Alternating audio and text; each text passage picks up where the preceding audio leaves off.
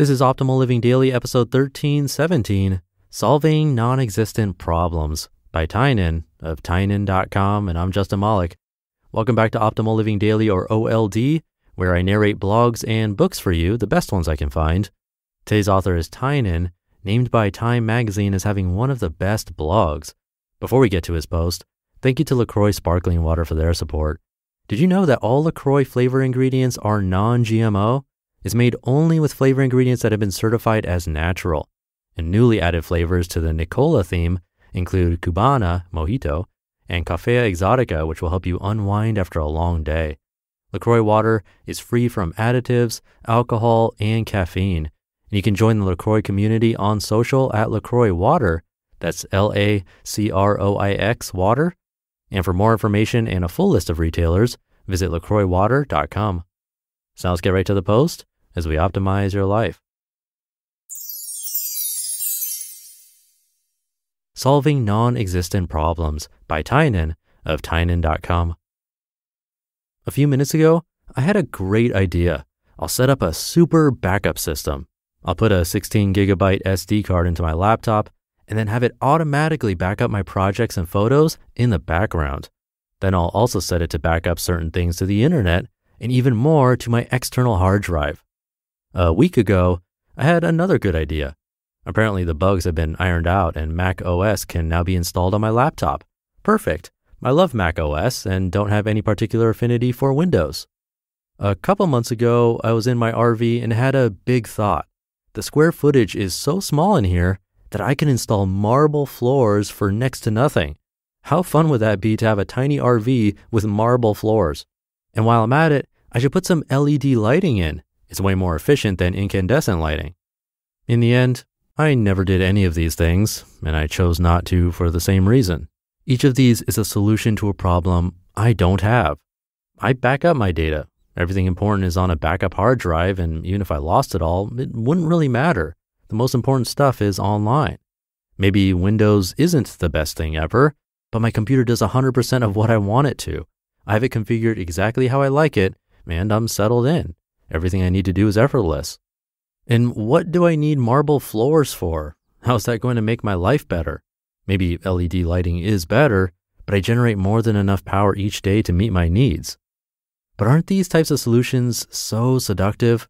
I would love to spend 3 days wrestling with my computer, finding the best software, and maybe even setting up an elaborate backup scheme on my Frankenstein's laptop. The problem is that if I'm busy putting out 100 fires that don't exist, I'm ignoring fires that are here and are burning. That's not to say that everything I do has to be solving important problems in my life. That would be a boring, robotic life. But solving problems that don't exist fill that addictive need we have for accomplishment. Solve one and you feel like the day has been well spent, even if none of your real goals have been met. So here's what I do when I get into a situation that I think might be like I'm describing.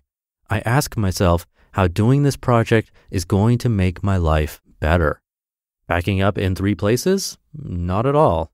Mac OS? Not at all. Marble floors? Not at all. This habit, which I've also noticed in tons of other people, by the way, has a close cousin, getting info you don't need. I'm addicted to the computer, no doubt about it, and no excuses. I'd throw the thing in the lake if I could, but that would cut out most of my productivity and some of my communication, especially with people in other countries. Kicking the computer habit is like trying to give up crack, but having it baked into every food available to you. It's hard to separate the bad from the good. Last week, I realized that a large part of the bad is my obsession with checking things that don't matter. Here's an example of what I might check. How many FeedBurner subscriptions this site has? How many visitors came to this and my other sites? How much I've made on Amazon? Stock prices for the 3 stocks I own? What my eBay auctions are at? Facebook, MySpace? How many new subscribers my mailing lists have? My bank account balance? The latest election polls? The news? Comments on YouTube videos? I could go on and on.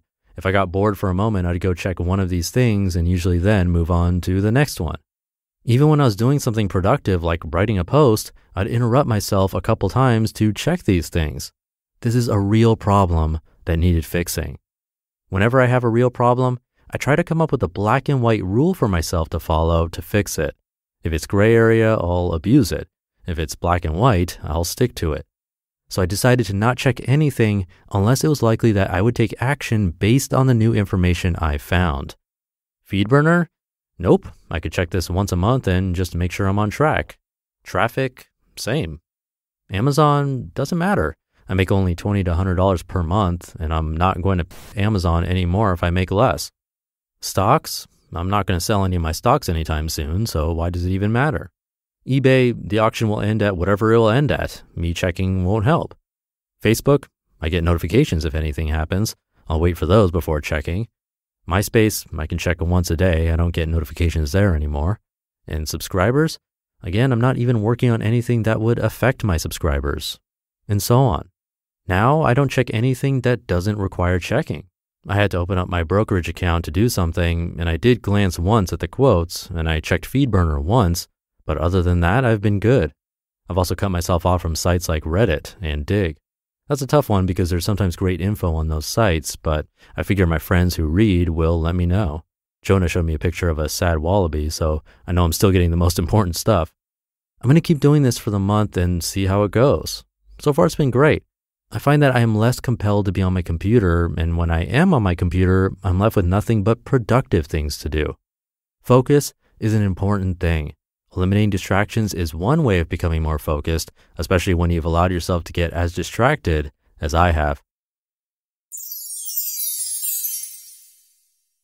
You just listened to the post titled Solving Non-Existent Problems by Tynan of Tynan.com. I'll have a quick comment on that, but first, thank you again to LaCroix Sparkling Water. Did you know that LaCroix only uses ingredients that are non-GMO? Their beverages have zero alcohol and sugar content. The aluminum cans are also produced without a harmful BPA liner. If you've always had trouble with drinking water because it's just too plain, you'll love the flavors of LaCroix Sparkling Water. From tangerine and apple cranberry to coconut cola, blackberry cucumber, and more, their unique flavor combination is the perfect pick-me-up at the end of a long workday.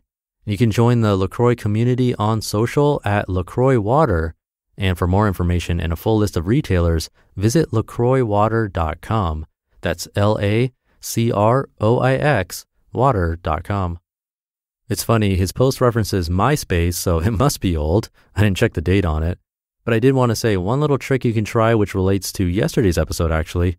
If you find yourself compulsively doing things like checking social or going into apps on your phone and time passes by when you don't really want it to or when you want to be productive instead, a trick is to simply pause before taking action. Just a slight pause. For him, it was asking himself that black and white question, but really it could be anything. That pause can help set you back on track, so try that out. Have a great weekend if you're listening in real time, and I'll catch you in the Sunday show tomorrow, where your optimal life awaits.